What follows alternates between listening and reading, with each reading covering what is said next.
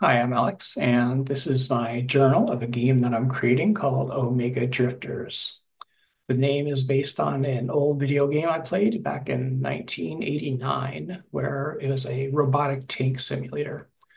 And you could choose the loadout for your tank, but really what the game was about was writing a small program, a script to control your robotic tank in the field. And you write your code, you'd set it out onto the field, and then you fight an enemy tank. And either you destroy it or it destroys you based on how good your code is for it and the loadout of your tank, things like that. And I would love the idea of the game where you did some programming inside of the game itself to control the game's actions. I just thought it was a brilliant idea. And so here we are in a modern era where we have AI now. And so I wanted to create a game that uses AI for some of what I found so enjoyable about that old Omega game.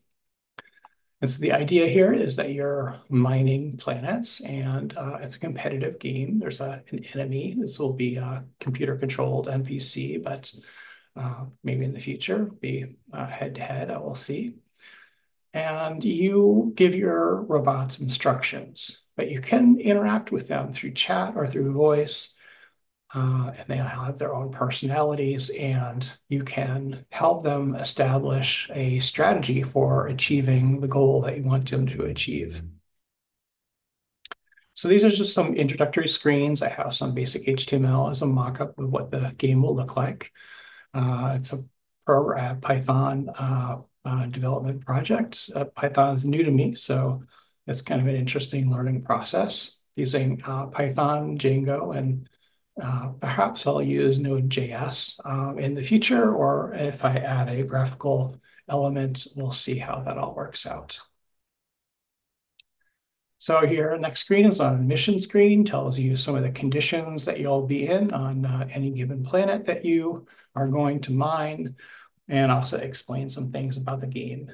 And I'll explain them just on the next screen. So this is the game panel, and you've got a few tabs here.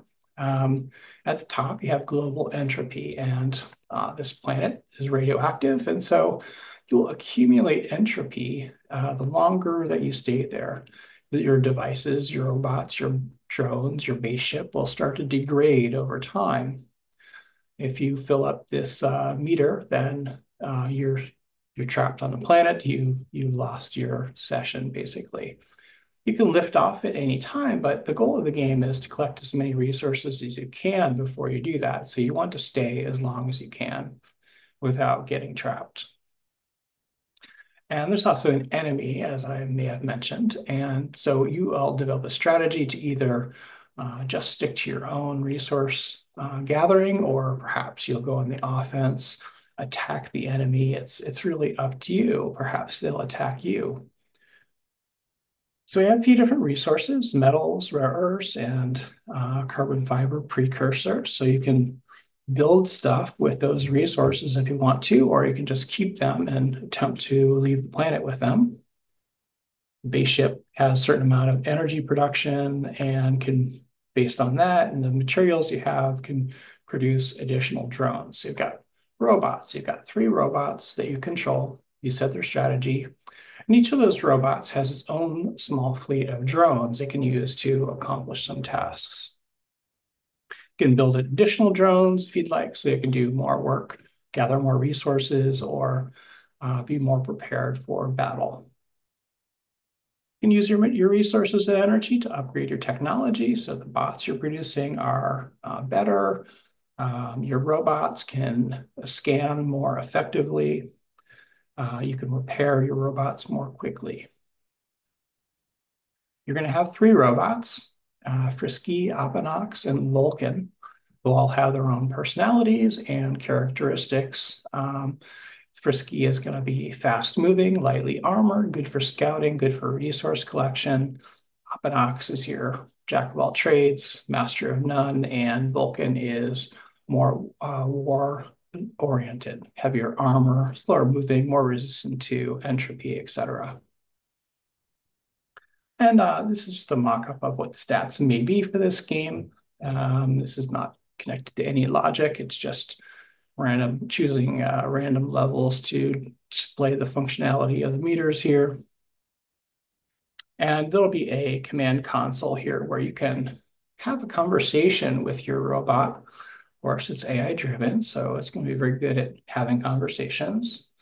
And with that conversation, you'll develop its the strategy with it to accomplish some goal, either prepare for war, defend the base, collect resources, scout the area, etc.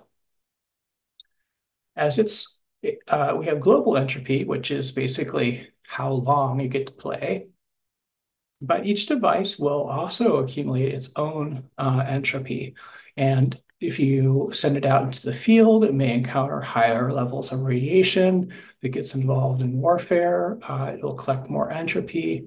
And as this increases, it will start behaving more erratically, randomly changing its objectives, its command, its strategy, its communication.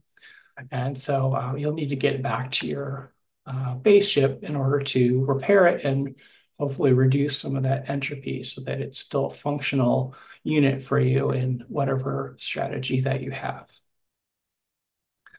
And if you do scouting, well, then your enemy, you can determine what kinds of resources they've collected so far, what technological advancements they may have made. Are they building a bunch of warfare drones to go on the offense, et cetera? So that might inform your strategy as well if you choose to have one of your robots or multiple robots do some scouting for you.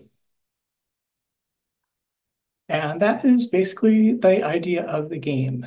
I don't know that the interface will probably stay with this sort of look of the old mainframe green screen CRT type of a display, which I think is really enjoyable. I actually worked on those devices back in the day, and we'll see how it all goes over time.